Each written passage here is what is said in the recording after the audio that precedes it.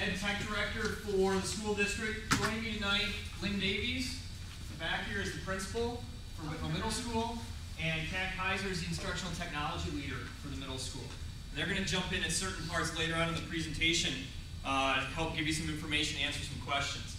So first off, thank you very much for coming in, showing an interest in what this program is all about, and trying to get some more information about our one-to-one mobile computing initiative. I know there's some of you that need to get to a concert tonight at 7 o'clock over at the middle school.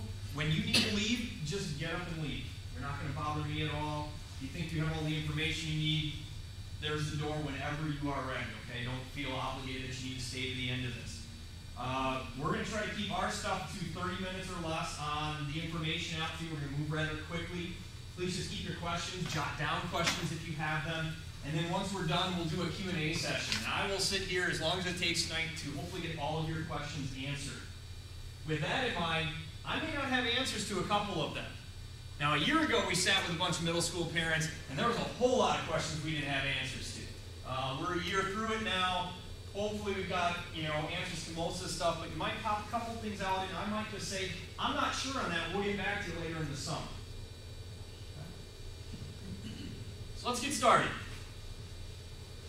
First question is, why are we doing this? And by the way, we're kind of catering to the 5th grade. How many of you are 5th grade parents right now? I would assume most of you. All right. So that's really, this is your night tonight.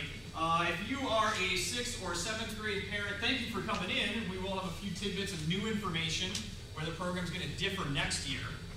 But this is really for 5th grade parents. So the question should be is why are we doing this thing? Why bring in all these iPads and mobile computing and all this other stuff? So we look back at a classroom from back in the day, and we go back just a couple years.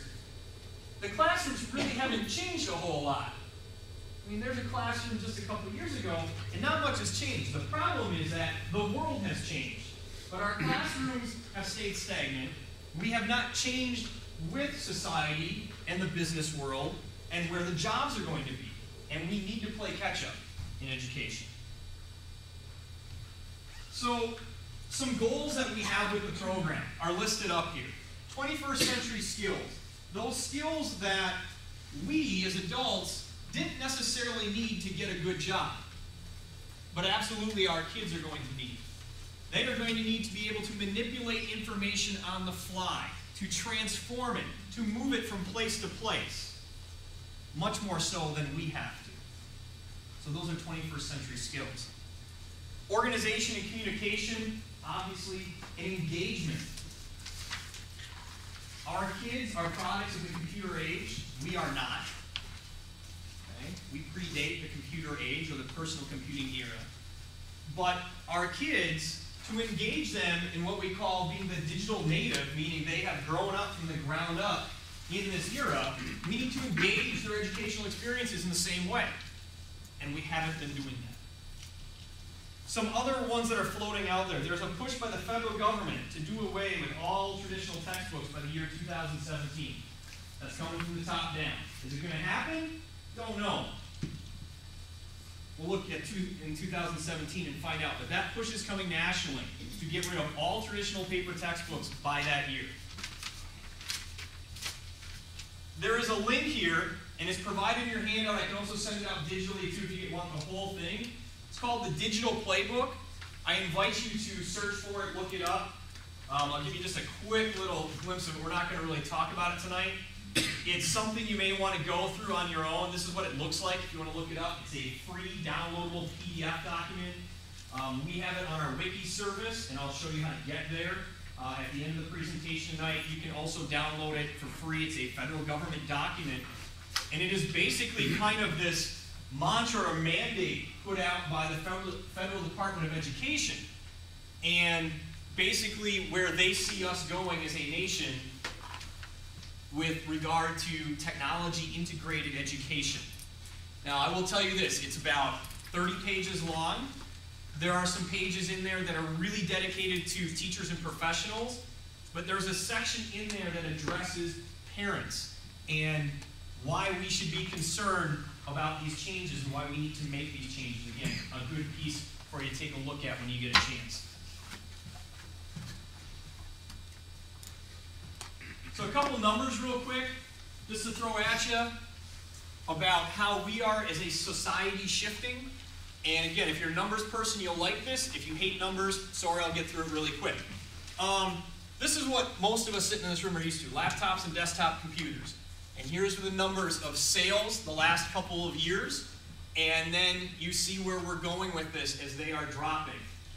And if you follow the economy or you invest in computing companies, you're probably really hurting. I hate to say that. HP, Dell, all these computer companies, they don't know what to do right now because everything is shifting around them. And this is vanishing quickly. And they can't seem to sell a computer to save their lives because everything is going into this area right now. And you see some of the projected numbers. This was put out by the Gartner Group. They've got about a 20-year track record of pegging the tech industry pretty good on estimates. So you see where those numbers are estimating out to.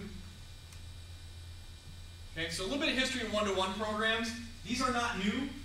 When we started this a year ago, there was a whole lot of concern to parents, and rightfully so. Change is often difficult, and you should be concerned about change and why we are changing. But one of the questions I got asked last year was, you know, what is this one-to-one and where did it come from, this brand newfangled thing? It's not new in education. It's been around for a long time. When I started my teaching career, I was in a one-to-one program in the late 90s. It was typically, though, traditional laptops. And it was very, very expensive.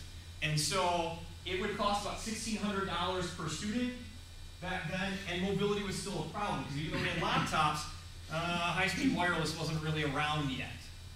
Now we've had the move. The device has gotten cheaper, and right now we can do this for about $475 a student. So it becomes within the realm of possibility. We've done a lot of research into these programs. We visited a lot of other districts that are ahead of us in this game, and their programs are well known. They've been established for several years. We've got to thank Milton Middle School as a big kind of a district that we have mentored to or whatever. We have gotten a lot of information from them, and so they have some really nice one-to-one mobile programs. So we've been out there checking out what other people are doing and trying to bring the best practices back here to Whitnall.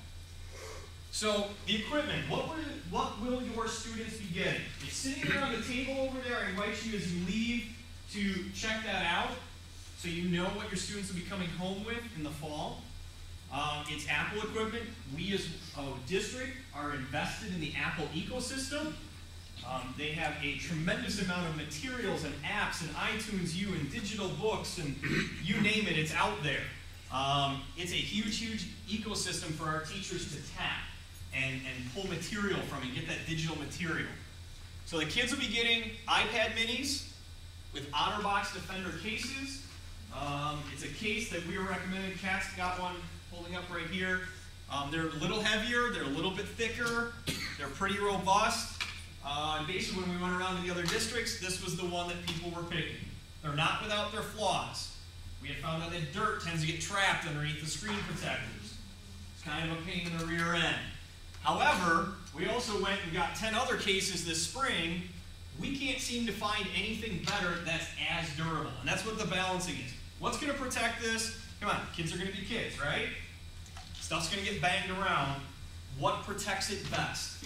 And this is what we found. This year, for the entire year, we have only had 2 iPads out of 530 get completely destroyed to the point of being unrepairable. That's a tiny, tiny little percentage of the total that are out there. So the OtterBoxes have done their job, and they seem to work well in other districts as well. We'll keep seeking alternatives, but for now, that's what we're going to stick with for next year until we can find something that we can get around the screen cleaning problem, gunk under there, that kind of stuff. Number of apps we're going to start the year with here and more, but these are some of the basics that we're going to use on the iPads to start the year. So training, last year, all the teachers at the middle school attended a 4-day summer iPad Academy, very intensive training. I would say without a doubt they all walked out saying their brains were fried at the end of it, but it was a really positive experience and gave them time to do lesson planning and prep for this year. We have continued to do in-service and ongoing training during prep days. that the staff have, as well as after-school training that's offered for them. And then any new teachers that are coming into the middle school will attend a academy this summer to prep them and get them ready so they have all the skills they need to begin applying this in the classroom. Kat is the current holder of the ITL position, or Instructional Technology Leader. That is also available to all the teachers, and she is a resource for them where they can come to her and say, hey, I have this learning target, or this state standard, or this Common Core standard that I'm trying to address in my classroom. Here's what I intend to do. How do I integrate that now with the iPads? And that's what she's there for.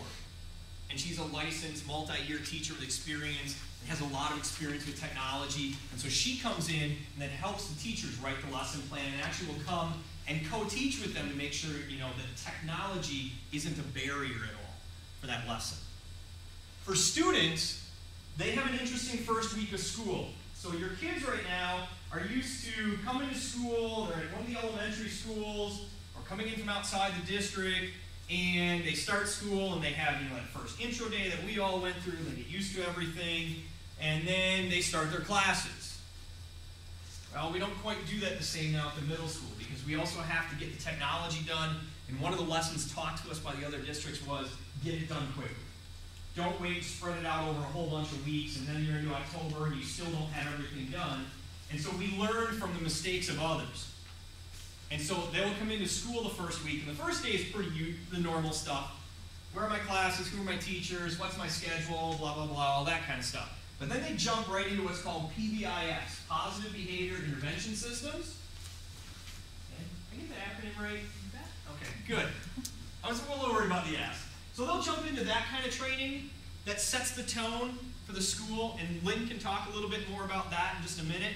But then they will also spend a couple of days going through rollout, where they will actually get their equipment, and they'll get trained on it, and they'll get it all set up and get their accounts prepped. But then they also go through a number of stations where their regular teachers, instead of teaching math class and science class, are going to be teaching stuff like digital citizenship and proper internet use and email etiquette and app downloading and what's inappropriate and what is appropriate and how should I use this tool for education. How to use Google Calendar and organize myself, and how do I keep track of all my assignments, that kind of stuff. So that's all taken care of during the first week of school, and we get it out of the way and set everything on its course for the rest of the year. Management. If you have an older student that was already in the program this year, or you have talked to other families, this is what's changing for next year. We are changing our management system for all of the iPads. It allows for us to have greater control of them. Allows individual grade levels to actually determine what rights and privileges the students will have. I can't tell you what the exact restrictions, rights, and privileges are going to be at this time because we're still determining that at each grade level. So here was a challenge a year ago as parents were asking about this. A year ago, we only had two options. We could have controlled it this way with something called configurator, super restrictive. If I was a social studies teacher and I needed a new app for class, I literally would have to collect all of my kids' iPads back physically. They wouldn't be able to take them home at night. We would take them, hook them up to a cart, download the app, and install it on the iPads. Very time-consuming, and very quickly the teachers looked at me and said, "Are you nuts?" We couldn't do that. Not going to happen. But the only other option was something called an open MDM, which, again, you don't need to know the acronym and all that stuff, but it's very minimal control. All we could do is impose a content restriction, say, well, the kids can download anything they want as long as it's rated 13 or younger. That was all we could do. And there was nothing in between available a year ago when we started this. Now there is.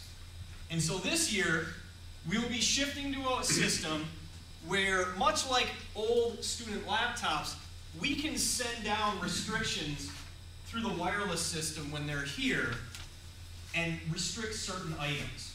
Now again, we're not sure what that's going to be. There has been some talk for 6th grade that we might start them in a much more restrictive environment. We will send them apps, our standard set at the beginning of the year, and then they won't be able to download anything.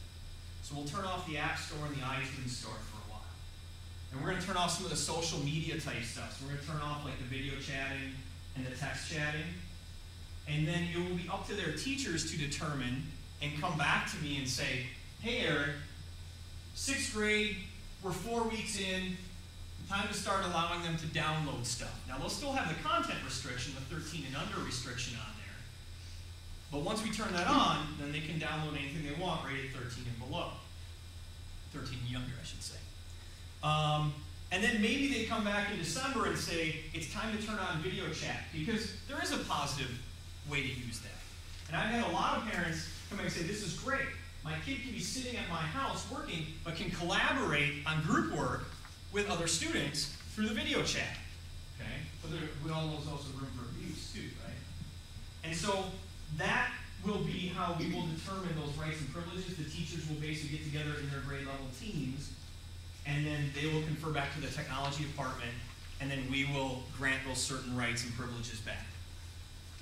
Okay, so it gives us a little bit more control. Do your children still need to become smart and intelligent users? And do we as educators need to be proactive with them and teach them the right way to use this equipment? Absolutely. Because we're certainly not going to leave the App Store off the entire year. That means they can't get any new material. And there's really great stuff out there. And so at a certain point, the grade level teams will determine it is that time to shift and open those things up. Okay? Now, through a discipline system, like a 3 strikes and you're out kind of thing, that will be spelled out and released to you later in August. We're talking a small minority of students, a handful for the entire building.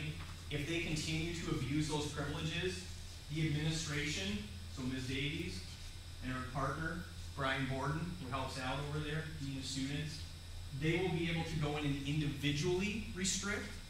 But again, that's going to have to be done through a very structured discipline system where your child has been given, ba-boom, ba-boom, ba-boom. It's the same thing as any classroom discipline.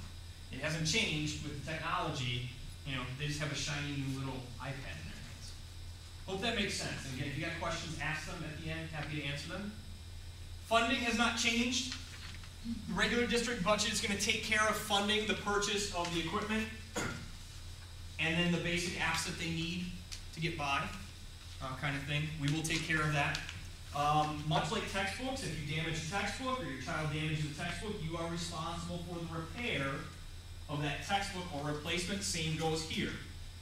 You will be responsible for if a screen cracks or a button gets ripped off or something like that, or shatter a case or whatever. In that packet I gave you are tentative prices. I am still waiting for some of our vendors to come back to me with finalized, what we call contracted rates.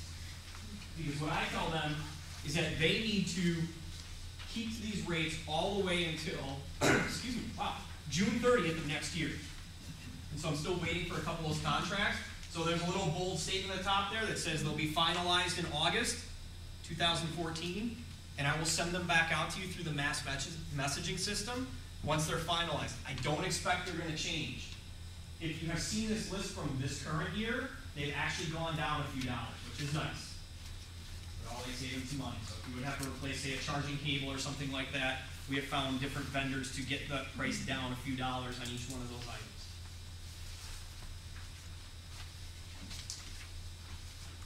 Okay, so a couple of classroom examples. How is this actually applied in the classroom? And then what are some things like eBackpack and Google Calendar you might have heard your kids talking about if they have middle school friends? So time for me to turn this over to Kat Kaiser a little bit.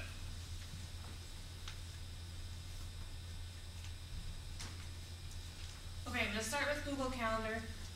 When we got the iPads in the kids' hands, we also started our Google initiative where we kind of all of the students got their Gmail addresses, and we started to use Google Docs and all that good stuff. So what we decided as the middle school is that each staff member in the middle school has a calendar, and the expectation at the middle school is by the beginning of the week, by Monday morning at 8 o'clock in the morning, the weekly calendar is set for the middle school teachers. So I have an example of a student's calendar right now, and on the left you can see these are all of the teachers that that child sees throughout the day. Each color coordinates with the class. So for this week, this is the homework that that kid is going to have. So you can look at it at a glance week by week, you can do it by month, you can do it by day. And when you click on the class, that's this picture up here, you can see greater detail about that homework assignment. So for Thursday, May 29th, they have to complete their Middle East review, and this is kind of just a nice, easy way, since the students all have the technology, they can see, day by day what their homework is. We've also found an app called CalenMod that the students have been using, and the nice thing about the CalenMod app is it doesn't need Wi-Fi. So the students, at the end of the day, they open up CalenMod, and that's all they needed to do is open it up. And then if they go to grandma's house, if they go to the park, if they go to home and they don't have Wi-Fi at home, they can still access that calendar. They can still see what their homework is. So this is an expectation of every teacher in the middle school. So every student is then going to be able to have this calendar. I know a lot of the parents that I've talked to have really appreciated this, because parents can also subscribe to these teachers' calendars. We'll give you a guided handout in the beginning of the year. If you want to subscribe to, maybe it's math, your child, isn't getting the homework in, you can subscribe to that calendar and actually get updates on when homework assignments are due. Being a classroom teacher, sometimes plans change. You put something up there on Monday, by Thursday you didn't get that far. The teachers will update this, so it's not just set in stone on Monday. They'll update it as time goes on, but if you look at it on Monday, in general, you should be able to get a pretty good view of what's going on. This has also been really nice for kids who have been absent. So that's one of the initiatives with the one-to-one. The other one is e-backpack. We have a subscription with e-backpack. Some teachers use it more than others. It kind of depends on your grade level, but I think all teachers in the building are using it for some things. So once again, this is an app, or it is web-based, so you can go to it on the computer or the iPad. And when the students sign in, they see they have all of these options. They have a mini little calendar up there as well, so if something is assigned in e-backpack, it tells us right there. And then on the left, just like in Google, are all of that kid's classes. The other really nice thing about e-backpack is it has this thing called My Files, which is like a mini flash drive. So they can, at home on their computer, they can be working on an assignment and save it in My Files and then open it up on their iPad. They can be, start working on documents. If they don't finish it in class, they can save it on this My Files and then turn it in a little bit later. So we found that we've liked a lot of the features of e-backpack. We've also found that, there's been glitches with it. If you've talked to anybody that, students at the middle school, sometimes the app crashes, sometimes the kids turn it in and it deletes it. We've found ways to restore it, and I can honestly say throughout the year it has gotten better. E-backpack now works with Google, so anything that assigned in e-backpack to that child automatically gets put on their Google Calendar without teachers or anybody doing anything, which is a really nice feature.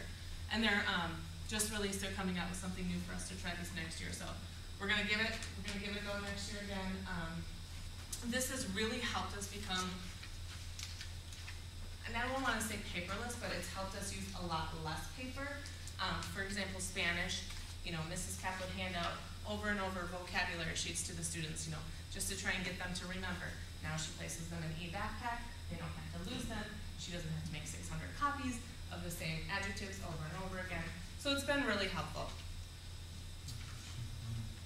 In here, you said one of the response back on one of the things, the information you're seeking is available in our parent portal, which... Yes, all parents then, in the beginning of the year, we're going to give you a parent code. And so you would go to, on the Whitnall homepage, under parents, there's an e-backpack tab, I believe. And you would go there and your child will then give you a code, and that will give you access to all of their classes. I caution this to let you know that not every teacher is putting every assignment in e-backpack. Some teachers have found that they just like giving out assignments in Google. They will email their kids. They'll make their own email list and they'll email things that way. So that is a caution. I don't want you to think that every assignment your child has is going to be in e-backpack. It's one of the resources that we found very helpful for the one-to-one. Do you have anything to add to that? Not really. There's one part on the Q&A section way at the end of it, a parent asked a question with more information about the parent portal, about that e-backpack's responses there, and they wanted it to be even more robust than it is. They have not added those features yet. And again, the explanation is all in there. And if you have additional questions, just ask when we get to the question and answer section after Kat's done. And I'm just going to take you through the couple grade levels. I get to be in all of the classrooms majority of the time, so I've seen some really amazing things. Not only have the teachers been using the iPads for content creation for a lot of projects and movies and some great things, they've been using it for more inquiry-based projects and getting the kids to like dive in and do their own learning, so that's been pretty amazing. In 6th grade, the students used their iPads to create an ABC book regarding from ancient Greek vocabulary, I believe. And the other thing that they use is Google quizzes. The 6th grade is really latched on to Google Forms and Google quizzes, so they will, on a weekly basis, give just a little short quiz using Google Forms. You'll see that each teacher's out there, so they create one quiz within the grade level. They email it to the kids take the quiz on their iPad. It's not a grade that's going to go in the grade book for a big, huge project. It's something to help them review key things they've worked on, and the nice thing is it automatically grades it and sends the kids back an email that tells them their score, which ones they got wrong, what the right answer was. So it's a quick, easy way to kind of assess the kids, make sure that they know what they need to know for the test. It's a place they can go back and review as well. So that's one of the features of Google that we have been using.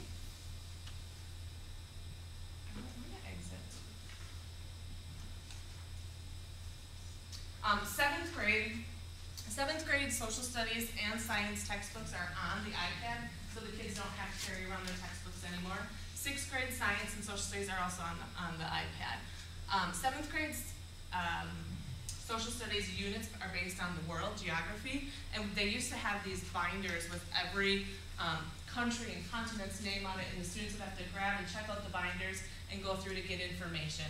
Now, for 99 cents, and actually it was 50 cents because we got them half off, they have an app, a World Factbook app, and they can, if they're studying Brazil, the very first thing the teacher's going to do is say, go to the app, find 5 things interesting about Brazil, and the next thing they're going to do is they're going to say, go to Google Earth, look at Brazil, find me one attraction by looking at it that you find interesting. So before the teacher even gives them any information about what they're studying, the kids are actually searching it out on their own, where then they'd have to go in the library, find a book on Brazil, or actually look at that binder that the teachers had. So this has proven to be just worth it for me. I mean, just to see the kids, oh, Mrs. Fraley, I saw this awesome thing in Brazil, this monument. What is this? And then they click on it, they look it up, and Mrs. Fraley said, all of a sudden a half hour's gone by, and I didn't even start my lesson yet because that was just a warm-up.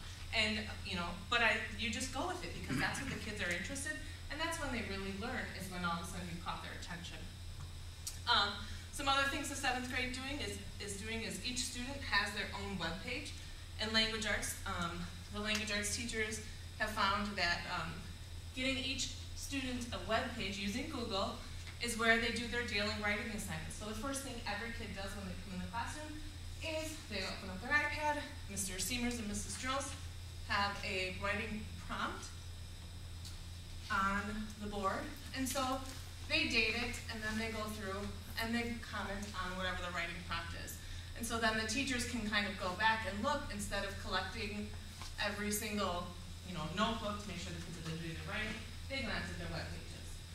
They also have a list of what they've been reading, and they can publish all of their papers that they write here as well.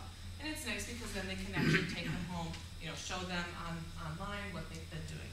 So the 7th grade has really enjoyed doing that. And I think the web pages is something that more of the grade levels are going to be doing, not just the 7th grade next year, because the 7th grade really found that useful. And lastly, 8th grade, same thing. The NOVA elements, same thing as the 7th grade. Periodic table. All of a sudden the 8th grade teachers found this app. Well, not only is it the periodic table, but you click on the element, it has a video about the element. It has actual, and I'm not a science person, so forgive me if I get all this wrong, but it has the electrons and the neutrons, and it has it all spinning, and it's super cool, and it was free. So now the kids are, the first thing we're going to learn about is carbon today, or whatever it is. They click on the element, they spend some time reading it, watching a movie, they do that at home, and then, the lesson is that much more powerful. So that's just some of the things. And much like the rocket presentation you saw, the kids, we did take a couple iPads tubing, we got an app that told us the miles per hour. So when they went down the hill, first they had to figure out the miles per hour. They went on their own, and then they got to take an iPad down the hill and see if they were anywhere close. We got up to like 37 miles an hour. It's pretty exciting. And lastly, global languages. Mrs. Kep, the Spanish teacher, has been, she's used these iPads probably the most in the building just because she doesn't have a textbook. So the apps for the kids to learn Spanish, all of the different projects that she could have them do. She had them take, this is actually in French, but the Spanish teacher did it as well. They had adjectives. So you had your picture of yourself and you put adjectives that describe yourself. And it was just a cute little app. It took 15 minutes to do. The kids worked on their adjectives. It was exciting. And then she just did a project where she gave the kids the option, about 6 options of how they could present verb conjugation. She had some kids still do paper and glue projects because we still allow that. Not everything needs to be done on the iPad. They can still use paper and make posters and all that good stuff. So she had some of that, but then she had some kids go way above and beyond and make, and I'm just going to show you a minute because this is just too cool. He decided, I want to make a movie. So he created this movie, found a website, and created this movie, which to me looks like it should be on YouTube, made by somebody that's older than 12. So.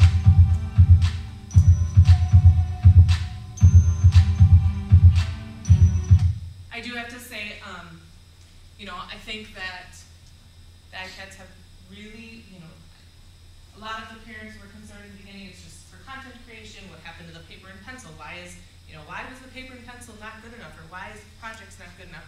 But that letting the kids kind of investigate and that inquiry-based approach to having the kids kind of take learning on their own and have it at their fingertips has proven to be just like above and beyond what I did when I was in middle school. So, 6:33, Eric. Yes. I started a couple minutes late. All right.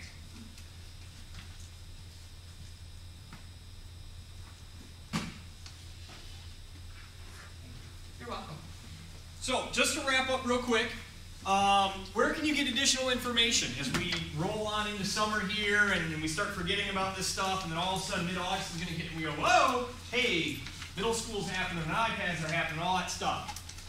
Keep an eye out in August for a mass email message coming from me. That will have updated information. I'll have the final price sheet just in case there are charges for replacement of equipment, that kind of stuff. That will be in there. We'll talk more about the exact procedure and exact dates that we're going to do rollout. And rollout is when the kids will actually get the equipment and go through their training. So look for that in about the mid-August time frame. Another place to look is the Whitnall website. There's a section that Kat Kaiser has been working on, and I've been tossing up a bunch of information. So if you take a look, whether you're on the district site, the middle school site, or the high school site, if you go under parents, let me scroll down here, sorry. If you go under parents, there's a link that says one-to-one iPad program. This is our primary site for updating information. So anything new as we get it will go up here. And you can see I just was doing some updates here, May 27th, kind of change that date as things get updated. Lots of links, you can come check this out on your own and look for it, but there really isn't anything else that you don't have in that packet in front of you. And I don't like killing trees, but I made it for tonight's meeting, but generally we try not to do this anymore.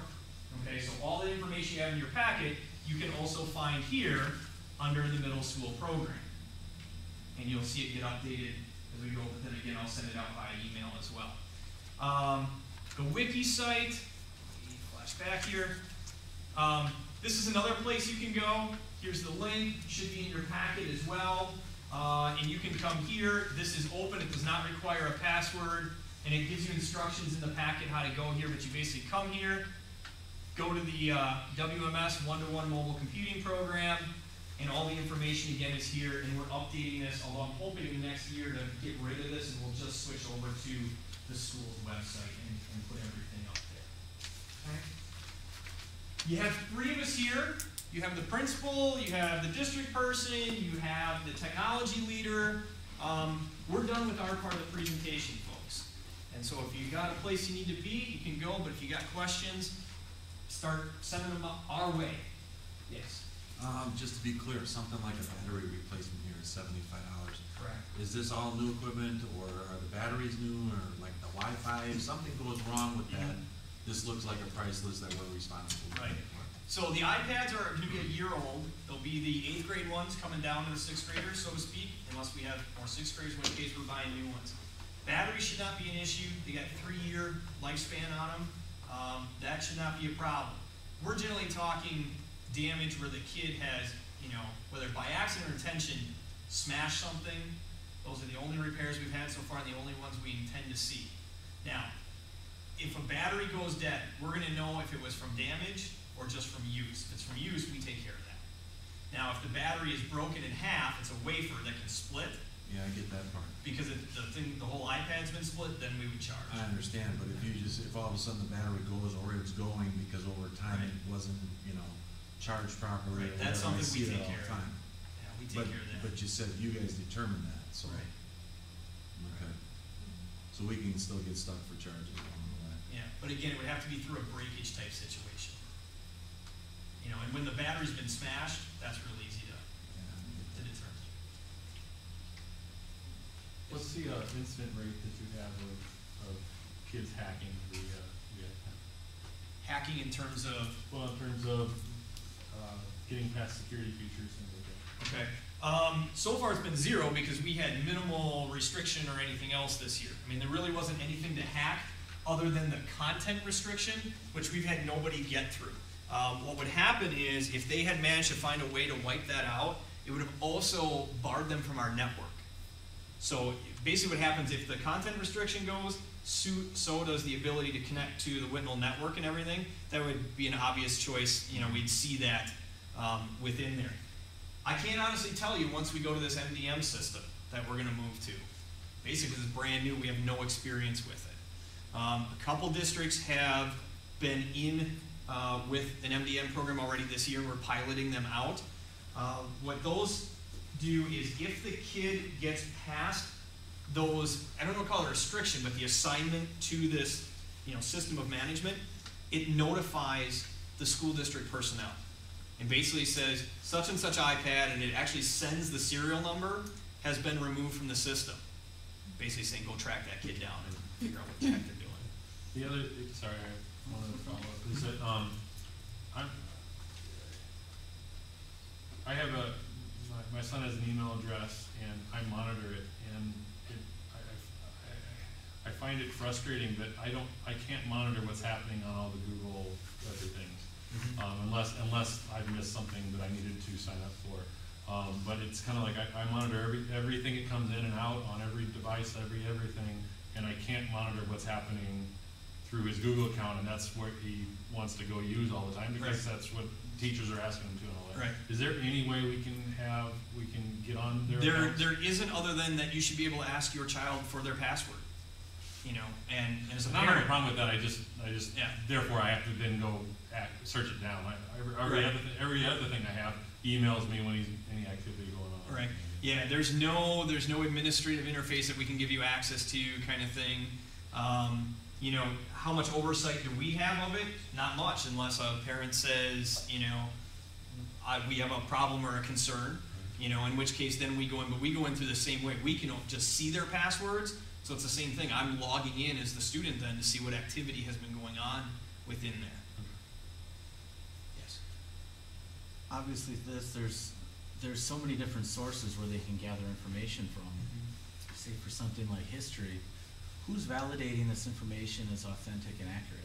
Yeah. Who does that? We talk a lot about that, about differentiating, and we went through the same thing just with different materials. What's a primary source? What's a secondary source? Where should you go? Like most of the kids, they want to go to Wikipedia. The first thing we tell them is, don't ever go to Wikipedia. It could be from Joe Schmo down the street, And so that's just part of, and I don't even want to call it digital citizenship. That's just part of learning to research properly, that the teachers work with them on a daily basis. Where, can you find a primary source? If you're looking this up, the National Geographic Society is probably a good place to go during a geography lesson. Wikipedia, not so good. And that's just part of the instructional process. Even on what's being used for instruction, like, of course, with a textbook, you can say, I'm using this book. I Right. can look at it, Right. you know, go from there. How do we know, or, you know, what's being, the content that's being used to teach with? Or Right. is that gonna be part of something we can access? Some of it Whether is. it be lesson plans or whatever. Right, well, it's still up to the, individual professional teacher to develop that material, and they, Okay. we gotta look at them and say, this is your job, you better know what you're doing, to find, again, that primary source information and everything, that they aren't just pulling it out of the air, so to speak. So it's not the same in a grade? Like, they don't use the same resources depending on the teacher? We So have it's to not like an learn- online textbook, right? Is that what you're kind of asking, if it's coming from an Well, online textbook? it's kinda or like, just- one of my, sort of a concern is, okay, the teacher also has sources that Yeah. they can go get for free and stuff. Yeah. How do I know that that source is even accurate? Yeah, Right. so is it I like, don't- I they haven't have heard online anything. textbooks that they're using? Some of them do, some don't. Okay. And so, paper textbooks aren't going away, at least for the next couple of years yet. Some teachers are stuck with it. In some cases, we've had access to digital versions already from purchasing the textbook. And so we have converted those into formats that can be used on the iPad. So that's what Kat was talking about, science and social studies, right? Who we did that for. And those are basically the exact same paper textbooks they have sitting in a storeroom right now are available on the iPad. We also have some, primary source type stuff we've done through Follett, which supplies all the library books and everything. They're also a big textbook manufacturer, and so we're pulling in some of that stuff. Now, does that mean that they have a digital textbook for every class? No, it does not. The other thing to keep in mind is the teachers develop their lesson plans based on our standards, state standards and Common Core standards. So they're looking for materials that will complement those things. They're not just pulling things off the web, okay, we're gonna learn about, something in biology this week, so we're gonna pull these things. They're basing all their lessons on the standards. The technology is a tool to support that. So they're using that as a tool. If you think of a textbook as a tool for learning, it's the same thing this iPad is used as a tool. Many of the examples Kat talked about were things the teachers were already doing in their classroom, but they found complementary apps to support the learning in their classroom via the technology. We did spend, Eric mentioned the digital textbooks, we did, part of my job also is the library budget. We did spend a good amount of money this year on nonfiction resource materials for our teachers. So what I did is I went to every grade level meeting in every subject and I said, hey, I found these 20 books that support your content area and what your standards are. Do you want me to purchase them? And the awesome thing about these books is that every kid in the school can open them at the same time. They're unlimited resources. So it's just like, it's just like having textbooks. And our teachers are still using our textbooks. Our math teachers are still using our big math textbooks. The kids have gotten very savvy. They take pictures of the pages, and instead of carrying the math book home, they have a picture now in their camera roll. They've uploaded, our 8th grade math teacher uploaded the worksheets into e-backpack and has the kids do all of the work in a notebook. So they don't have to bring the worksheet home. They use the iPad then as that actual worksheet, and they have to show their work in their notebook. So we've asked this last year that our teachers not totally flip and forget what they've been doing in the past, just integrate as little as possible or as much as you want with this iPad. And so some of them have chose to keep doing a lot of the same things that match the Common Core, and others have chosen to go a little bit further and find reliable resources to incorporate in the classroom. What kind of internet access are they given? And then so I'm assuming they have Safari, and then do they have like complete internet access then? Here, everything's filtered according to federal law. Okay. SEPA Act, Child Internet Protection Act, have you ever heard of that? So everything's filtered here. Now, once they go off-site, responsibility goes to the family. And actually, federal law was changed just a couple of years ago to make sure that that would be possible. Because obviously, we can't monitor what they're doing at your house or wherever you may go with those devices. So we take care of that here. Now, is it perfect? No. We spend a lot of money on web filtering every year. We got one of the best ones out there. Okay, so we have iPads at home, Mm-hmm. and my husband and I have access codes for Safari. So if you need to look something up or so forth, then we have to access it, for you. Mhm. But is that going to be something I can do with this iPad? Otherwise, my kid would probably be on forever. Right. So that's, again, that how you manage things at your house is up to you. But we are going to say one thing: there can be no PIN codes put on these iPads. We need to be able to as the administrators within the building or the district level, we need to have direct access to that iPad. We only had one incident this year, but it created a huge problem. And the parents kept saying, you're restricting my kids. We're like, no, we didn't. We never ever put this PIN code in. There would be no reason for us to do that. So And basically, we have to take the iPad away. yes, Because there's no way that. yep. they How can you use it. manage the use within your house is solely on you. And so if you need to physically pull that away, that's what you do. So you can't set like, hours a day or anything like Yeah. No. What about during breaks, like spring break? Do they have to leave them at school during those? Do you No, keep them the whole they can come home at that time. Again, that's something where you determine that. Now, in some cases where we have had behavior issues, if we need to restrict them and keep them at school, we will. We're trying to avoid that. I mean, again, we're trying to teach ownership and responsibility type thing. We have done that in a few cases. Did you take them back over summer or no? We are taking them back over summer. Now, that may change. In fact, the interesting part is I had 2 current middle school parents call me between the end of the school day today and this meeting, asking a few questions, and they were both saying the same thing. Can we keep this over the summer? And at this point I said no, for no other reason than we don't know of another district with a big widespread one-to-one program who has let the kids take them home over the summer.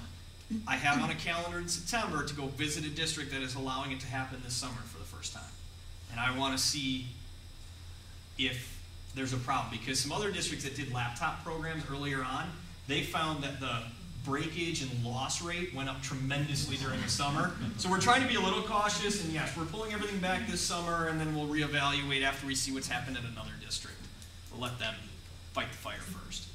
So, yeah. Will a 6th grader get the same iPad back for the 7th grade that he used in 6th grade? Yes. Okay. So, the whole e-backpack and Google Calendar, I know that our teacher now in 5th grade uses Edmodo, and they have to check Edmodo and sometimes Google Docs for their homework. Yep. But does that mean in middle school you're going to have to check Edmodo, and you're going to have to check Google Calendar, and you're going to have to check e-backpack? At a minimum, I was just gonna, you will check Google Calendar, and that will then tell you where to go for your, we have teachers at the middle school that use Edmodo, Google Calendar, and eBackpack, all 3 of them, plus they have it written on their board at school. They, they decided that the more places, the better, you don't have to go to each and every one of them, but they put it out everywhere. But the one place that our students and our teachers are instructed to go first is Google Calendar. So everything will be on Google Calendar. Everything, whether it's in eBackpack or Edmodo, it has to be in it has to be Google Calendar. and that we're going to That is make the a standard primary. across, so it's something that will get ingrained, and we are going to work hard to make that a standard from grade 6 all the way through 12. So now as we're rolling this program for the first time up into the high school this year, we're giving the high school staff the same requirement we did the middle school staff. If you do nothing else this year, you will use Google Calendar as your central communication place to post all assignments. That helps. They haven't really done that this year, have they? At the high school, Middle school. not at the middle school, they were supposed to. There, Now, there were some bumps and, It's been rough. implementation, There's learning curve. glitches, but the expectation is that we're all using it. But this was our first year, so it wasn't perfect, the parents were confused, this e-backpack thing, where do I find my kids' homework? And, so the consistent will be Google Calendar is where all of the assignments will be listed. And like Kat said, some teachers may use e-backpack for things, so they will be instructed to go to e-backpack for the worksheet. But Google Calendar, if you wanna check out, what homework does my child have this week, that's where you need to go. and then you may, your student may show up all of a sudden in the middle of November, let's say, and say, hey, I'm doing a new project for the next week or two in something called Schoology. I can never pronounce that correctly. Schoology, thank you. Very good, yes. And I know at the high school that's been a really big app that's been used a lot, and it provides a lot of different learning type situations that the kids can use. And so your kid might come in and say, hey, we're using this now. That still doesn't mean it's not going to be in Google Calendar. That, again, it will have to be posted there, but it may say something, we are doing, skill-based learning in Schoology. Pronounce that correctly that time? Thank you. For the next 2 weeks, and so there will be a notice there, that kind of thing. But they could jump into other apps to do various projects, that kind of stuff. Is a concerted effort or anything at the end of the year to help the kids get their content off of Google Drive and iPads and everywhere so that you have something to walk away with at the end of the year? Yeah, well, right now we're going through this for the first time, the kind of cleanup process, so to speak. Even some kids hit me up last week when I was at the middle school about, am I going to lose all my stuff, blah, blah, blah. So there's two things where they're going to keep it in storage that will follow them from year to year. One is the Google Drive for Education that we have set up. And the other one then is eBackpack. There's a section called My Files in there. That will not get wiped out from year to year. It's basically that big filing cabinet. And so what we just did about a week ago was put out notification to all the teachers saying, please follow these steps and have kids move any and all material, organize it into either My Files, because there's other places they could put it in eBackpack, but that will get wiped. It gets cleaned during the summer. Tag it with the year so they learn how to organize. Right. You know, basically it's like a file. You create folders and organize by subject and, year if you want. Actually, I believe it does it by year anyway, automatically. It does it by year, and our kids are, they've gotten, all the ones I've seen, they've got all their subjects, they've been really good. There's a few, couple kids that needed a little help organizing, but that's gonna be a big effort this year, getting kids to upload pictures, and not all 3,000 selfies that they took, but, which important pictures do you want to keep, and which ones don't need to stop.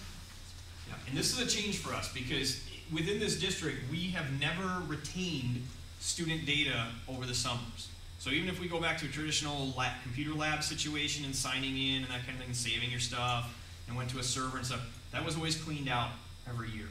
So this is our way to start maintaining some of these files. So if they need to do portfolios for college or something, they become more important when they get to high school. And that's what a lot of the high school teachers have been asking for is, we need to retain this stuff. Come on, tech guys, let's shift the way we're thinking here. And so we're doing that. So even the traditional logins too on the traditional computers, we are retaining that information now year after year, so kids can then reassemble when they need it. College applications, art school, vocational school, whatever. So I know what Dropbox is. Is that what eBackpack is? That's what Google Drive is.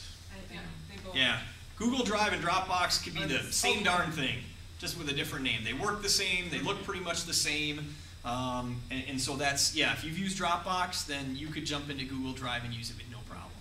And that's one of the places kids can save their stuff. eBackpack is even like Dropbox. The only nice thing about eBackpack is when the kids start the year, their eBackpack is already set up with all their teachers, all their classes. It's kind of just handed to them and organized for them.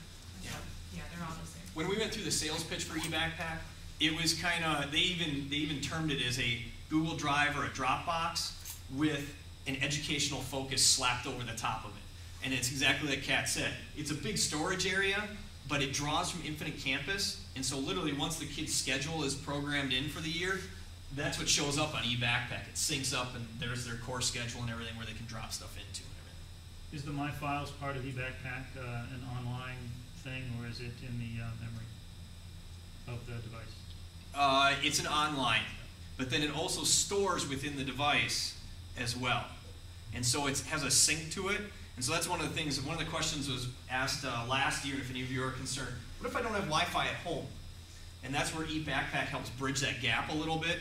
Students can download their materials. If a teacher has a couple worksheets or something like that they're assigning or whatever, they can download that material into eBackpack, work on it at night, make changes there, it's saved on the device itself. They come back to school in the morning, and then it syncs back out to eBackpack. So it syncs itself? Yes.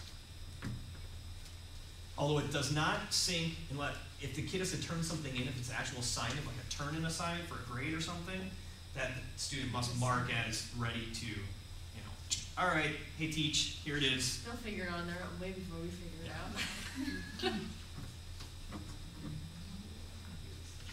So I have a student that's gonna be a junior this year, they're getting an iPad, are they the same as these? They have the higher resolution screen, but from the outside you wouldn't notice a difference other than. And then is the presentation on Thursday, I guess, the same as this? Yeah, I wouldn't come to that.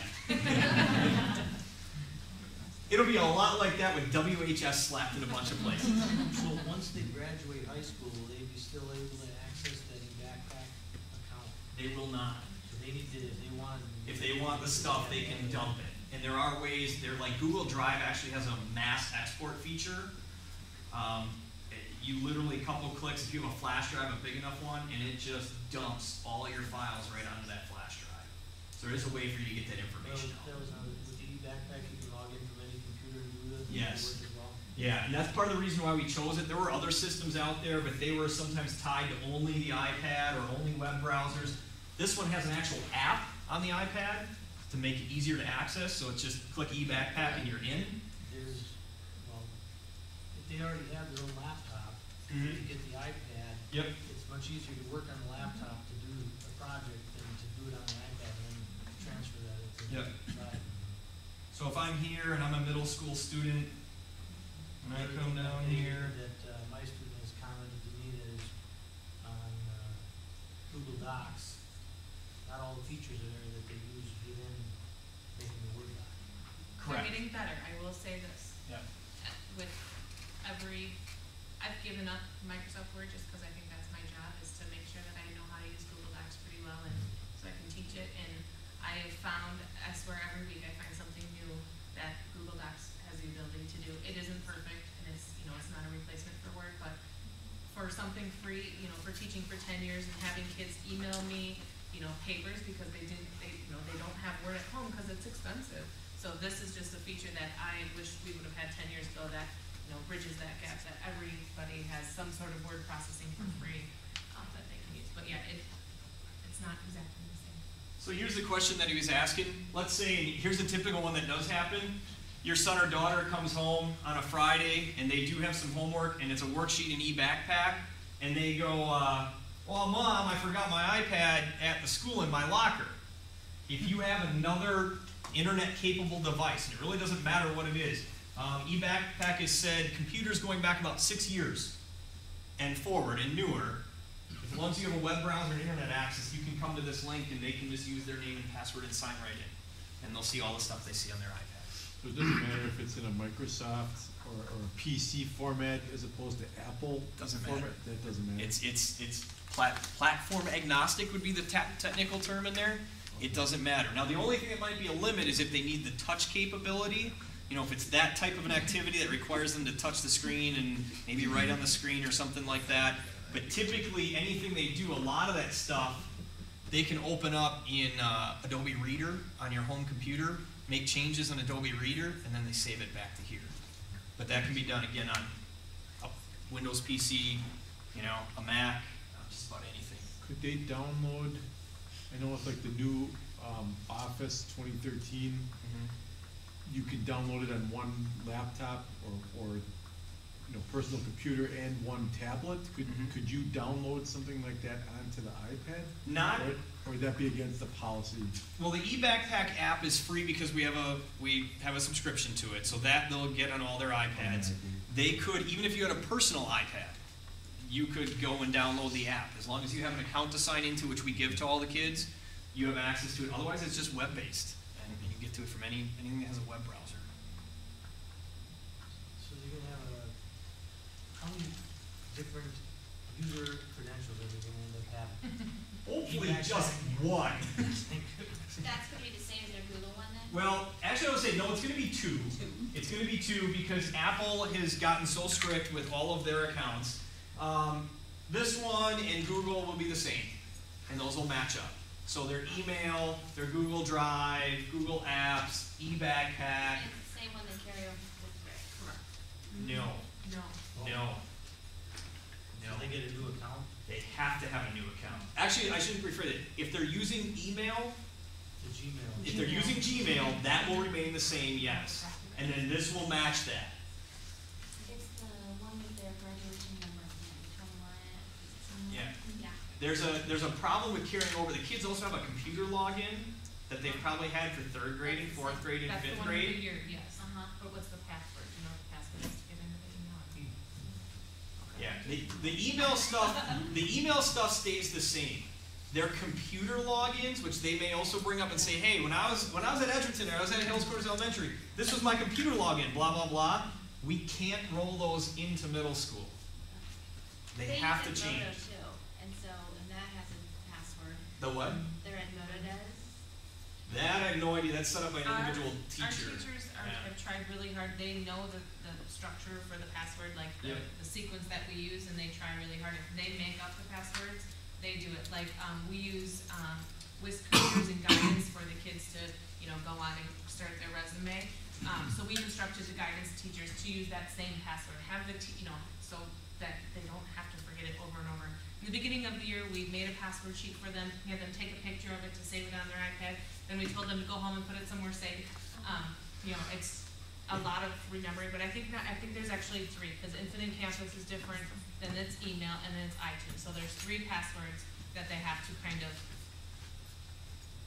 learn. And the teachers all know the secret, so if the kids are sitting in, I forget, what's my password for email, the teacher will remind them, they know the sequence of how it works. The stuff they use on a daily basis, and again, Edmodo could be an additional layer. It's not something we do, school-wide or district-wide. eBackpack is pretty daily.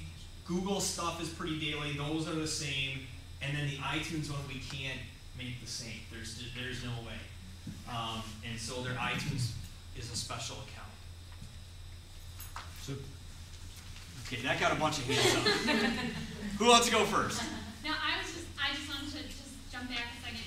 In this scenario, like if they forgot their iPad at school and it's the weekend, Yep. and we log on, whatever, you had said earlier that not all of the assignments and things that are being put on Google Calendar will show up in eBackpack. Correct. So you can run into that. But you can still access Google from your home computer or your phone or, any of those devices. If they remember. But understand, like Google Calendar may have something where it could be a very traditional assignment like we did when we were in middle school, and Google Calendar might say, for social studies, open your traditional textbook and read pages 9 to 20 and answer 3 questions at the end. But the list is going to be in Google Calendar, so it lets the student know and the parents know that's what the assignment is.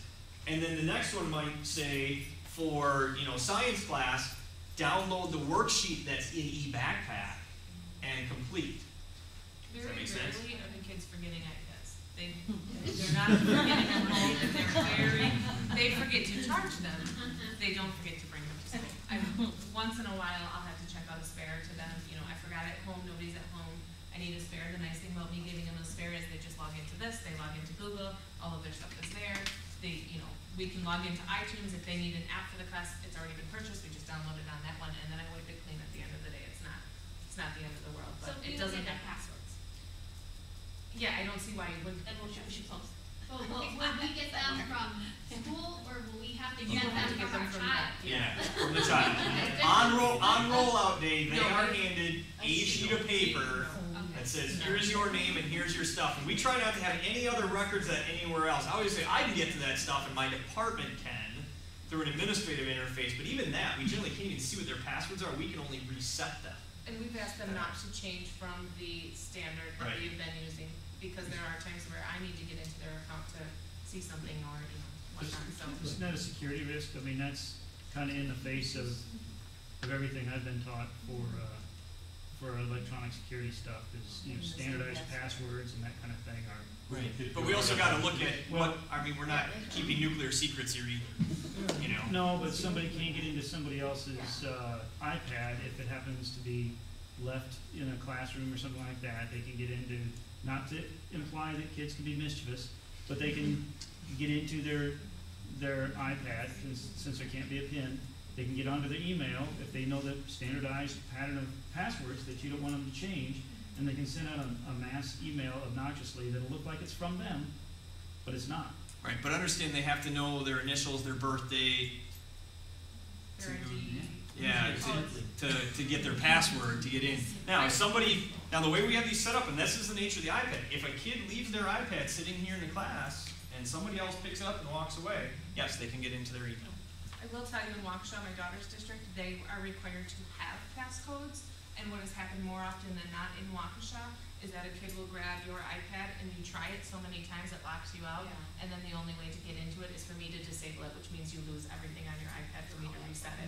So that causes, to me, just for the one that has to reset the iPads and work with it, that seems like a bigger of a fallout. Kids are goofing around, I'm gonna try your password, and then all of a sudden it's like, oh, I tried so many times, you're locked out, now you can't get you back in. And those were one of those big do not ever do this again kind of things from the other districts we went to. They started programs, they made everybody do the 4-digit PIN codes kind of thing.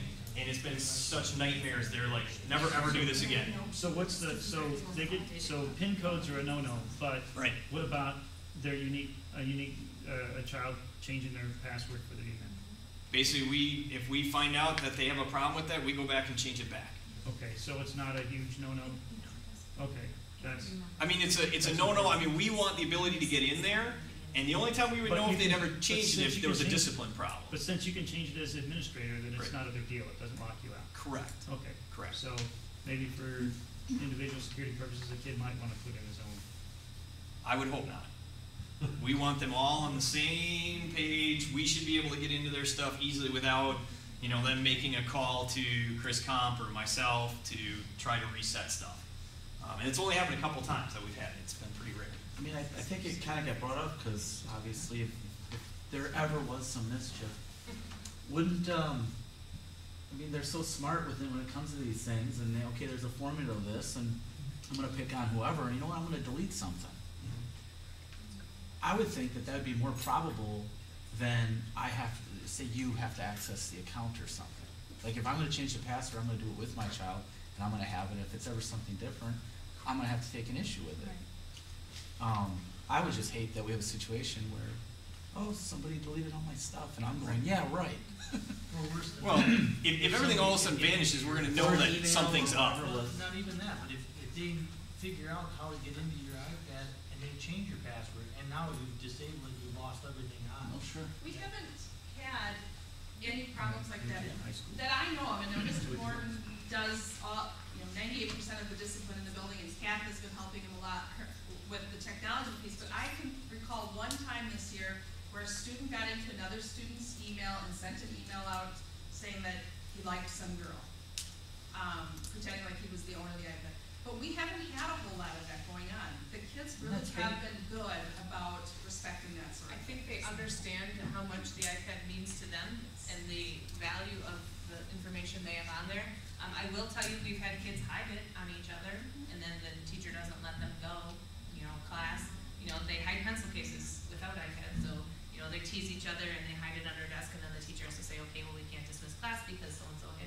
They'll play silly things, but I don't think, at least this year, we've been lucky, there hasn't been very much deceitful behavior between the kids. They've been really very good with them. A couple dropped ones, but other than that, it's one of them, a parent put on a password and she forgot it, so I had to reset it while I had, it's been a few here and there, but it's been far better experience than We anticipate. I anticipated, yeah.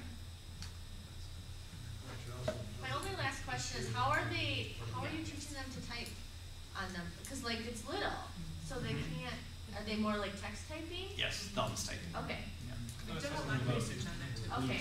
Can you still plug, Yep. we have regular iPads where you can plug Yeah. the keyboard into it, Yep. can they still do that? So here's what you can do. They got Bluetooth on them. Okay. If you have a Bluetooth keyboard at home for Yeah. another device, it should work. I'm not going to guarantee 100% compatibility. What we have on there is that we had a lot of parents asking for this.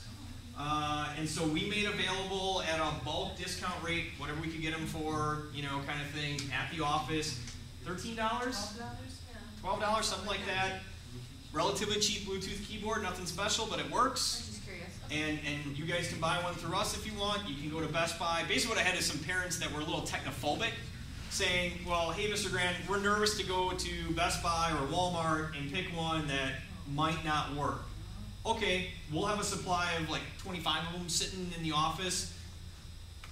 We're not going to provide them because the thing was we ended up buying a whole bunch and we had about an eighth of the student population that purchased them. And they don't bring them to class anymore either. Yeah. Well, I figured the kids did, but if they were to type out some long thing, Right. it would be really, well, And maybe that's- not. Maybe it wouldn't be hard for them, but I would think it much easier since they're spending all this time in elementary school learning how to type. And we told, all the teachers are concerned about that, and the teachers, especially in the English department of the high school, are so concerned about it right now, and teachers were at the middle school too. And the plain simple fact is, if you're doing a longer paper, or as you get to high school, a research paper, this is not the appropriate device for that. You sit on your computer. We still have laptop carts. We still have full computer labs all over the place.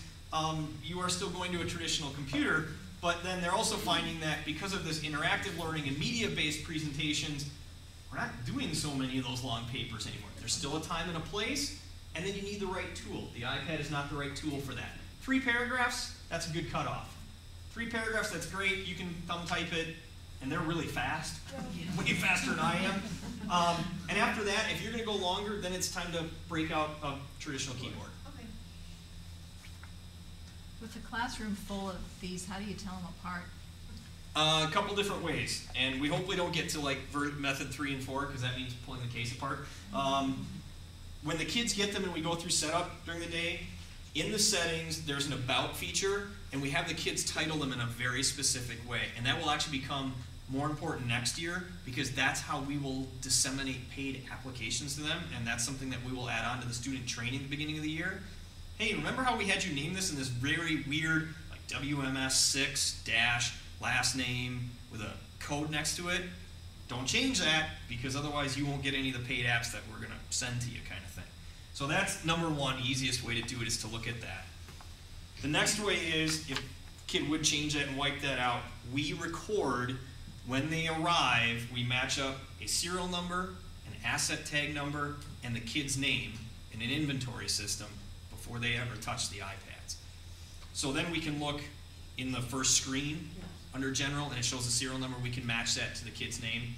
Or worst comes to worst, we can pull them completely apart and out of the case, and then the serial number is engraved on the back, the asset tag is sitting there, and we actually tag them with the kid's name on the back too. We do have them go and write with what we thought was going to be permanent, super permanent, we would never allow the kids to touch them ever other than on rollout days, Sharpie silver metallic marker, and turns out that it rubs off. So we actually have them write their names right directly on the cases. And we will do that again next year, but depending on how much friction the kid puts it through, it rubs off anywhere from a week to 6 months. I would just keep reminding your child, do you have your name on it? These covers, since they are children and irresponsible, somewhat behavior, they get lost sometimes if they don't keep their name on them, so I would just keep reminding, do you have your name on it? We have some, in our front office window, it's lined up there, kids that have lost them and, haven't come to claim them yet. I'm sure they will claim them when we collect them next week. So yeah, just, you want to make sure that they keep rewriting it. If it wears off, write it again. Write it again. Can you put a label on it? We've been saying no stickers because there's been problems with it at other, again, we're trying to learn from other districts where they let the kids put some stickers on, not necessarily from a label maker, and the stuff, you need acid to get it off. And so we're trying to keep the equipment fairly clean and everything. All the supplies the kids need are available throughout the year. So if they find out, 8 weeks in and their name is rubbing off of the 2 pieces of the case, the silver markers are there. They're available for the teachers. They can grab them from the library. They're locked up where the teachers can get them though. Same thing with cleaner and everything else. One of the big things we say is don't use a household cleaner. You can destroy an iPad with that. Windex, I love Windex on my windows. It's horrible for electronics. That cleaner that we guarantee is not going to destroy the equipment is at school for them. They just, talk to the teachers, hey, let's do a Friday next week and let's have cleaning day for 10 minutes. And the teachers can get these spray cans and stuff like that and rag and Why don't you guys just put the name inside the case where it's not going to get any hand use? It is. Right on the inside of the case? Well, no, the name's actually on the iPad inside the case. And it still rubs off? No, not that one. That one stays. No, but that's a good idea on the cover. Yeah, on the inside. That's what I do for all my work stuff. Then it's in there. Yes? With the iCloud account or Apple, would you be able to FaceTime and download apps that, games and things like that? They can, as long as they're within that content restriction, so that 13 and younger restriction, they could download once the App Store is open. So FaceTime is a separate piece. So yes, once we turn FaceTime on, they would be able to video chat, with anybody that has the iTunes account kind of thing. The apps, there is no way to just turn games on and off. It's either the App Store is open or it's closed. I think, and I don't want anybody to say this is set in stone yet, I think we're going to turn the App Store off at the start of the year. But then the grade level teams will decide when it's open, because they'll need access to it at some point to get new apps and content. Will they be able to iMessage each other? Same thing. I would imagine it's going to be shut down at the beginning of the year. It's a separate entity that we can turn on and off remotely. We'll have it turned off, and then, you know, if it's deemed appropriate by the grade level teachers, we would turn it on. It is, right now, currently it's our policy that the kids have it off during the day. So we do random iPad checks, where I go around and grab them, and if it's not turned off, depending on how many times I've told them to turn it off during the day, you know, it could be a yellow slip or some sort of, you know, PBIS or just a reminder, but because it is on and, you know, we don't have it shut off for everybody, they are to turn that off as soon as they come into the building, and then that way they don't get notifications if people are messaging them, it's not a distraction, there's nothing, you know, no bubbles coming up saying somebody messaged you, please open it now. It's just a good habit to get into, just like you turned your phone on silent when you came in here. That was, you know, just good behavior. Those are the types of things we want to teach. You didn't? Well, I don't even like, I can mute my phone, I don't even know how to turn it off. Like, how can you even do that? So, I'm sorry, what did you turn off? the iMessaging, it's just like texting each other through the iPads. So we found real quick in the beginning of the year, oh, this is a little distracting. They're texting each other. Let's go through that. So we had to then teach them. Okay, so we're going to turn it off. Just like if they have a phone now, they're not supposed to. And I'm not gonna lie, you know, I taught many years and they still were texting in my class, just with their phone. You know, they were passing notes with pencil and paper, so This it's. is the new age of note passing. Yeah. So the teachers just had to come up with, just be a little bit more savvy and make sure we teach them. Classroom management has become different. You know, we knew that we would have different problems, and that's been one of the things that we've, you know, They're not expected expecting it, anymore in but we class. didn't expect it. So, that has been the bulk of our office referrals, is just, you know, kids using the technology when they shouldn't be, inappropriately when they shouldn't be. So, you know, we're getting better at that, and that's one of the things we're gonna look at this summer is the 3 strikes are out, what's that gonna look like? And it really has been a small percentage of students. It's not every child doing it. You know, we have, just like with any other discipline, we have our repeat offenders who take up a lot of Mr. Borden's time. But the vast majority of kids are using it appropriately and being respectful. Before the iPads, they were sleeping in class, now they'd be playing games. Before they were sending paper messages, now they're sending text messages. It's just a different issue. How about any, like issues with copying of homework and stuff? I mean, obviously that was plagiarism, things like that. Is it, again, it's just different now. It's different, same thing that we had going on when we were in school. You wanna talk about that a little bit? Yeah, We've had a couple incidents. We did have a couple, and one was just recently, that's why I kind of both snickered.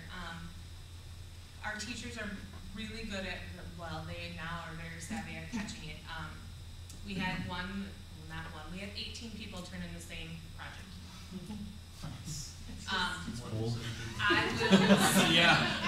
will say they weren't real smart about it. Yeah, I mean, and a little on the stupid side too. None of them changed any of the words, and even one kid left the other kid's name on it in the same teacher.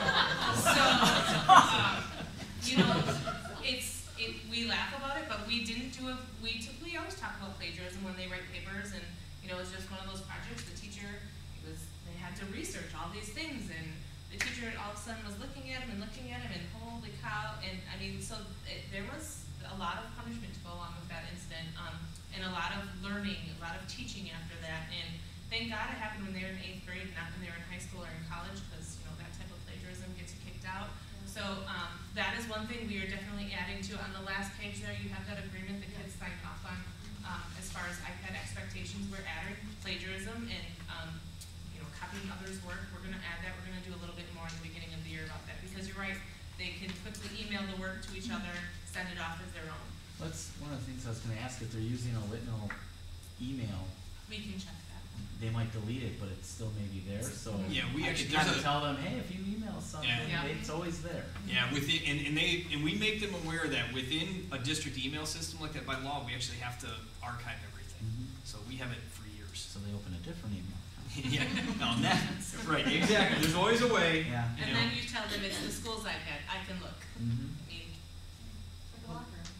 exactly. I did send iPads and I tell them, like, The Gmail accounts that they have looking in when school, Mhm. they can't send outside of the district with them, correct? They can't through the elementary grades, but at middle school that shifts. Okay. And so it is just like you and I would. So it's pretty much everything open, and including the FaceTime and everything else is to access not just to the iPads inside the district, it's anywhere that they would happen to be.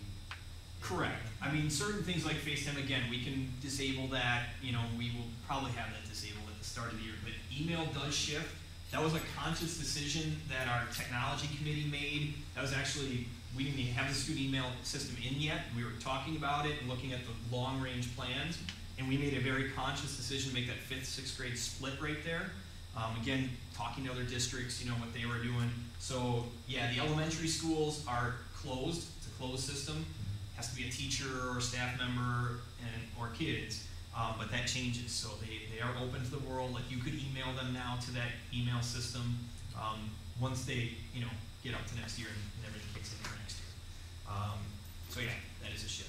But like any educational system, we're not a regular Google app. So if you know, you, me, whoever goes into Google Apps and signs up for it for a free account, that's different. That's the public side. We're under the educational realm kind of thing. So while there isn't a lot of oversight, everything is recorded, everything is kept, you know, and there's a way to dig into that. It's not easy, but we can.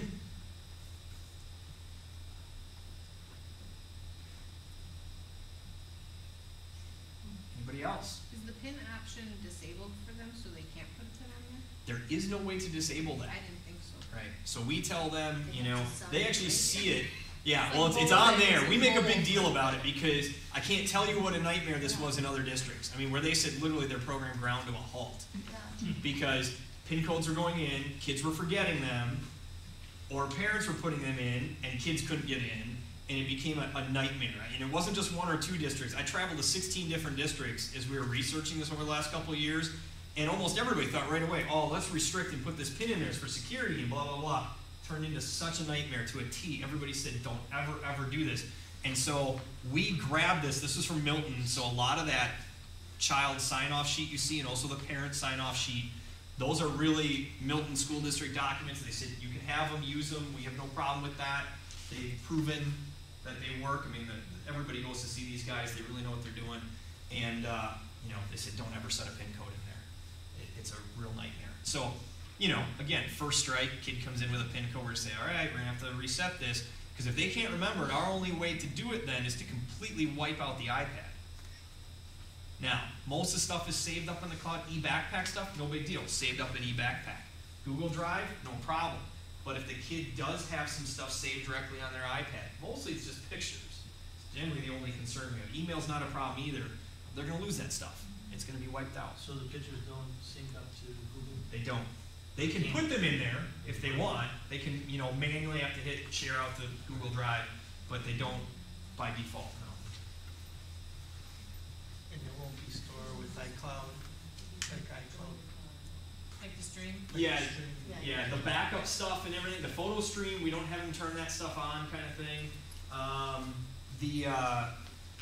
The backup space is not big enough. I mean, these teachers are jumping into this stuff right away, and so, you know, if you're familiar with iCloud, you get 5 gigs of backup space free. That's not big enough to back up these iPads. They're almost early on, the apps are going to be too large to do that, so, yeah. We asked them to back up Pages, Keynote, and Numbers, because a lot of our kids are Yep. typing in Pages, and so those ones go through the cloud. Yep. If a student who isn't paying attention in the beginning when we set it up and doesn't flip that little documents on, they lose all their Pages to, you know. So every time I pick up an iPad, that's one of the first things I look at, that they have their iCloud documents on, Pages, you know, that it's kind of all on, along with.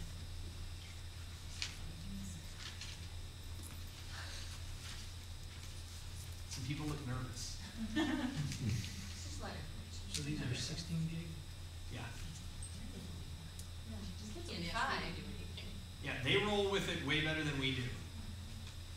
I forgot can you expand the data? Is there a room for a SD card or something to add a 32 No, gig or anything? not in the iPads.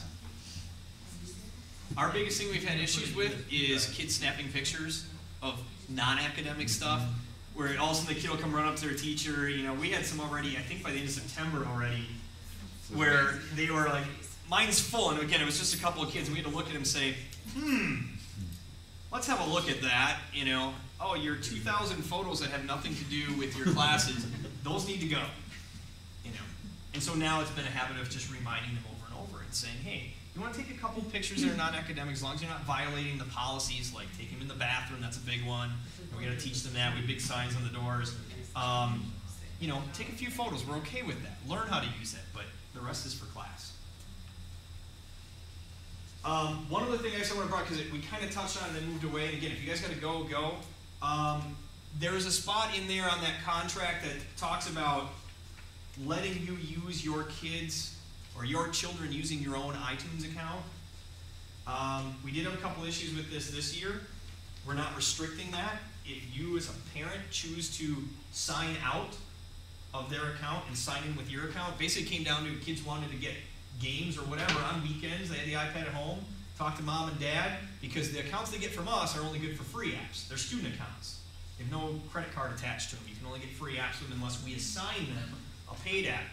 And so they signed out, and mom and dad let them use their account. Understand, at that point, if you let them use your account has different rights and privileges than a student account, right? And it's attached to your credit card. So number one, just a warning, be careful with that, spread the word. Some parents forgot that they had given it to their kid and it was signed in there and the kid was buying stuff. And the other one we had, you know, I had a couple parents come to me, and I don't know if you guys have ever heard of Kik, K-I-K. Really, really, really bad app you never want a child near, ever. I'm just saying that as the tech guy. Take social media into the dark, deep levels that we never even want to think about. Front page, you know, newspaper, magazines, yeah. I don't want to go there. And so I had a couple of parents come to me and say, you know, my kid's using Kik, and I've heard this is really bad. It's been written up in the news and blah, blah, blah. You know, it makes Facebook look like a little angelic app kind of thing. It's really bad, you guys. And when we dove into it with these 3 kids, it turns out, well, the parents put their account in and weren't watching, and then the kid now can get to the over 17 adult content because they're under that different account.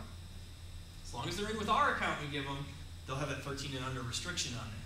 So just, you know, again, it's one of those things, we can't stop you from doing it, but you might want to think twice. We did have a couple issues with it, and then the parents were like, oh, okay, yeah, and we got those accounts out of there, and it was fun. So if you put the account in, you can just log out as soon as you've done the download. Correct, yes. And then after that, you don't have to worry about it. And you don't have to worry about it. So again, if you're that parent who's there and says, you know, my kid wants, you know, this little 99-cent game app, we're going on a trip to Chicago, and it's a long road trip or whatever for the weekend, sure, sign in with your account, you know what the password is, download the app, kid now has access to it, but then sign out as soon as you're done.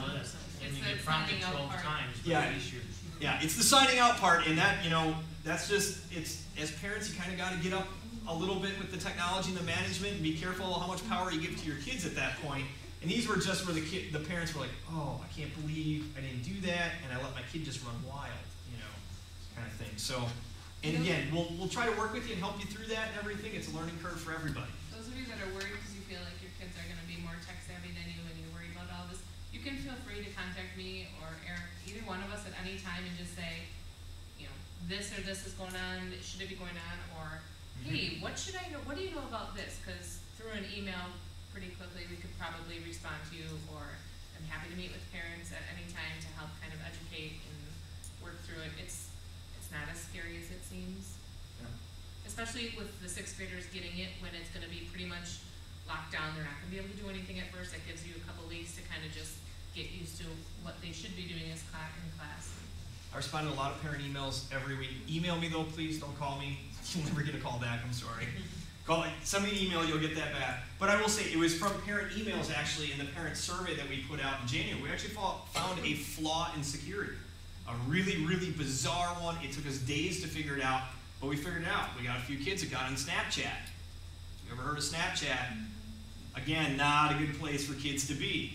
And I had a couple parents, and then I had one particularly tech-savvy parent. I was able to call this gentleman and talk to him about it. And he said, I'm telling you, my kid's getting to this. I don't know how, and I think he's doing it at school. His son. We were able to track down and figure out that if you followed 16 weird, bizarre steps, and you had parent help, and you did it this way, yeah, you could get the Snapchat here at Whitnall. And we thought we had it completely blocked up. And the kids found a loophole. So yes, they're very, whoever asked about that, you know, tech-savvy kids, they found a way that if they downloaded it under their parents' account and they signed in at home on an unrestricted network first, because again, their account would let them through it, and then they brought the account from home, activated in the morning before it would sign automatically back out again, and brought it to school right away, then they could still get the Snapchat. They're good. They're not happy with me now because we blocked that. I guess that my concern is more on if they are able to do some games and things, is that at times if the kid is at home and he's supposed to be doing his homework and he doesn't get it done when parents aren't available to restrict it, if he's playing a game that he should be doing his homework, and then when it's time to do the homework, it's too late, it's the end of the night or whatever, so I don't know if that's. Well, you know, it's the same challenge we all faced. I mean, I'll admit, my poor mother, I was a procrastinator all the way through middle school and into early high school, and I'd come up with anything I could in as an excuse to not do my work. Didn't matter, I didn't have an electronic device sitting right there. You know, it could be anything. I could bounce a ball against the wall, as long as it kept me from doing my homework. My son can find 3 different devices at home to try to do something else than to do homework. It's the same issue, different mode of looking at it, you know? I will say we'll come out with a couple tech tips, perhaps. Like, you know, if you double hit the home button on an iPad, it shows you the most recent apps that they've been doing. So we just started in January probably doing this with our teachers. You know, the kids will say, well, I was playing that game at lunch, I swear. And it's like, yeah, no, you weren't. So now when the kids come into the classroom, they have to double hit the home button, clear everything out, so essentially nothing's open. And the only thing that they should have open then in that class is whatever the teacher tells them.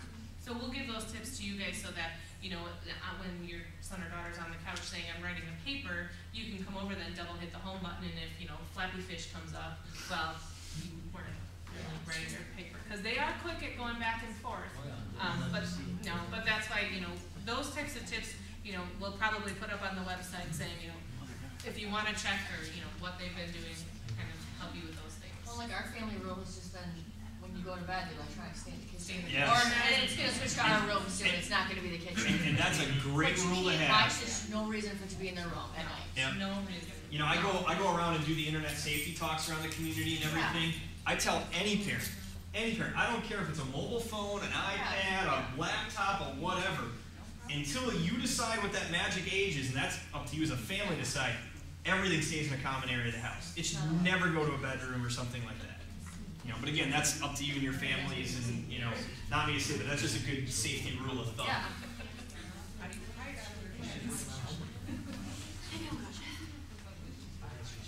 Anybody else? We'll hang around for a couple minutes if you got personal questions or something, but thank you very much for coming, you guys. Much appreciated.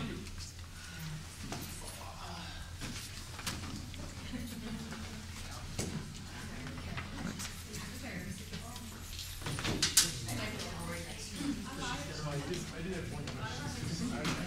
I'm not familiar with that. Can these she had to do what you were talking about paper. She had to type out, like, 4-page paper. Yep. And I wanted to do that on a PC. She can still save that. Almost everything she would be